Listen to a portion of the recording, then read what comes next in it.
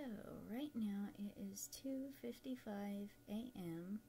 my time, and I'm awake, and I don't want to turn on the overhead light, so I'm just using my phone as a light, for this video, but I wanted to talk about, why I'm awake. It's because of another element of MS, which is sensory problems. So, like, right now, my legs have been laying in bed for a couple hours. I got woken up around 1 or so, and anyway, haven't really been able to go back to sleep since because, my legs hurt, and, the feeling I get is so weird. It's really hard to describe because it's like a numbness, but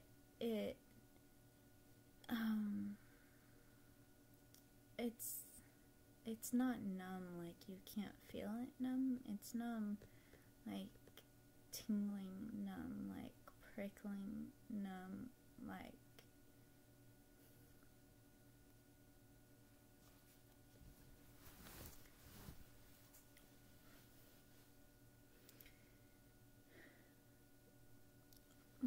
pain, it just hurts. So I'm up at 3 and I gotta wake up for my kids in a couple hours, but I don't want to take medication. I have medicine to help me fall asleep. I could take an Ambien, I could take some painkillers, I could take other things that might be able to help me go to sleep, but the problem is that if I take them, especially at this point in the night, then it will be incredibly difficult to wake up my kids in the morning. It'll be difficult to get out of bed. I'll end up wasting half the day tomorrow or today because I'll be so tired. So anyway,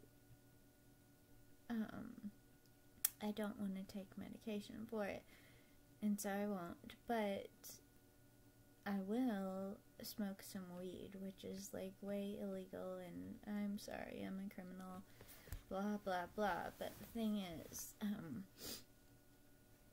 I can smoke a little bit of marijuana and I can sleep.